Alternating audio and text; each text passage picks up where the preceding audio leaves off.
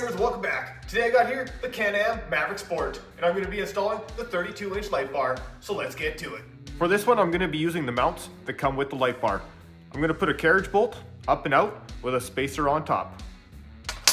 I'll then have to insert these nuts into the channel in the light bar, and then I'll use this plate and these 4mm Allen key bolts to secure the mounts to the light bar.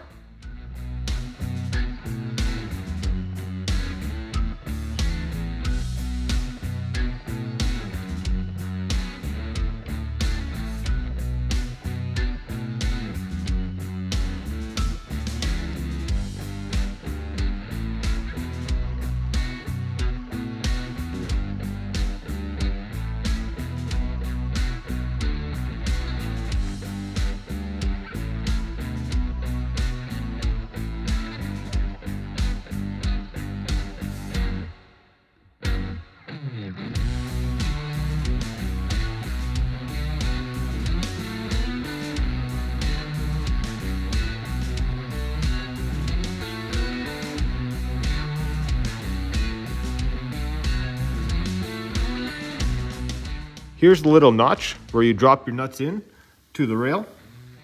And here you can see how I have my mount set up with the 4mm Allen key bolts, the little plate, and the mounts. After a little bit of searching around the shop, I found myself some nice big washers, and I'm going to replace these plastic spacers with a nice heavy washer. I'll also put a washer on the other side once I get it mounted on the machine.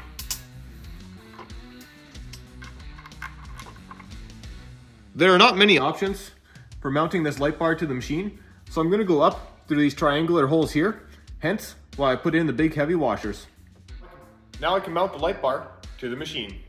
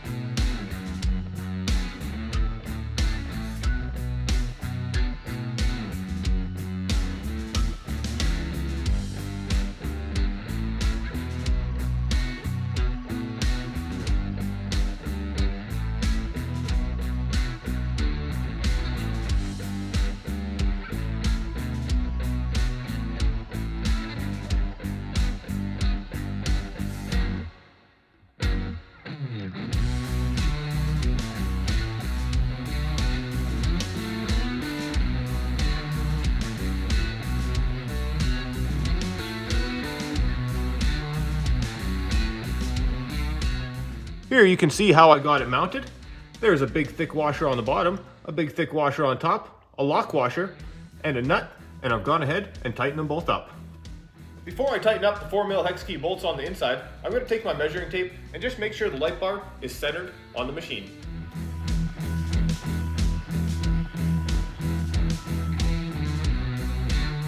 Once I have the light bar centered and level, I'm going to tighten up the 4mm hex key bolts.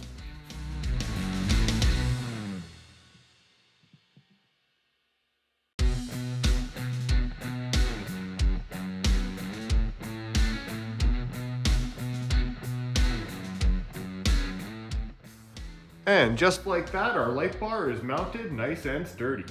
Now I can start on the wiring. To route the wiring, the first thing I'm going to do is pop off our window here.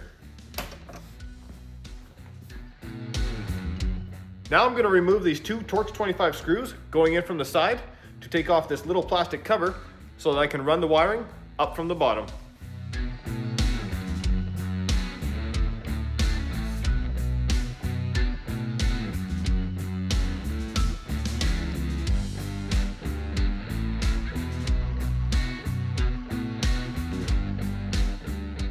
As you can see, I only needed to pull back this plastic cover a little ways, and this will give me more than enough room to sneak my wire up right there. From the driver's side of the vehicle, you'll see there's a rubber boot going through the firewall right there. I'm going to cut the zip tie on that rubber boot, stick my wire through there, and then I'm going to follow the frame up and out that hole that we just exposed.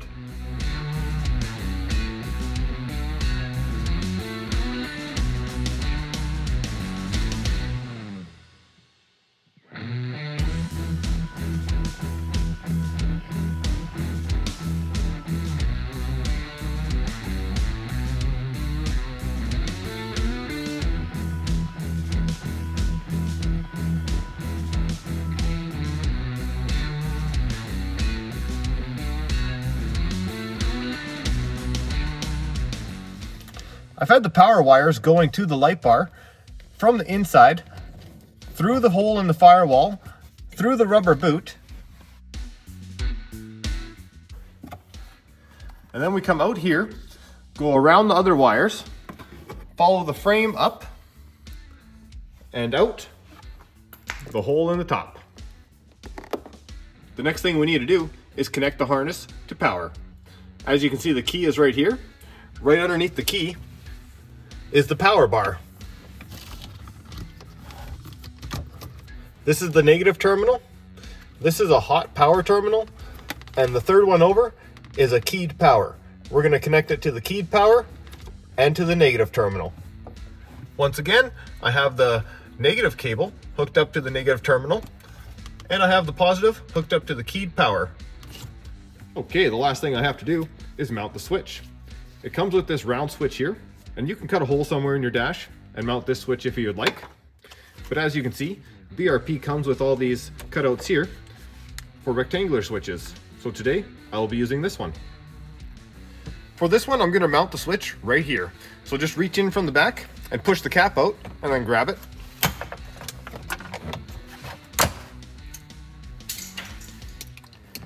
Now feed your wires through. As you can see, I had to replace the connectors that were on there with these 3mm spade connectors. Now I can attach the switch.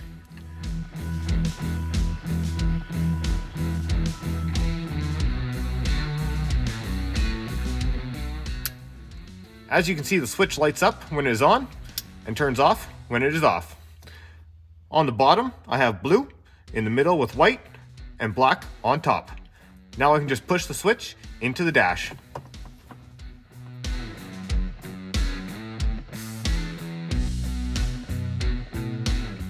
The connector that came on the wire harness did not match the connector on the light bar itself, so I had to cut it off and use some butt connectors to attach the connector that came with the light bar. Before you tie up all the wires, just make sure it works.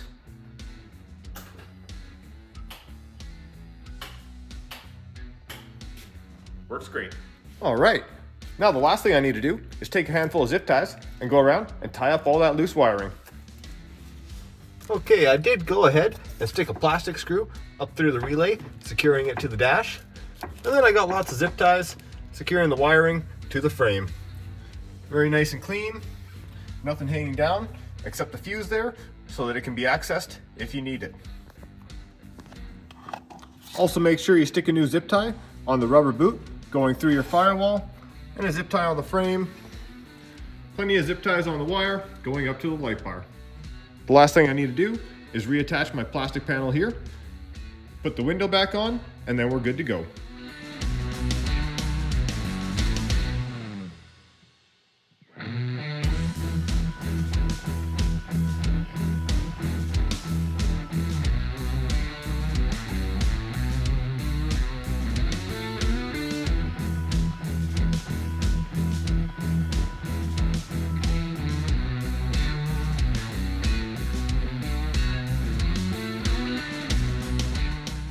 Okay, I turned off all the lights in the shop. Let's see if we can check out this light bar.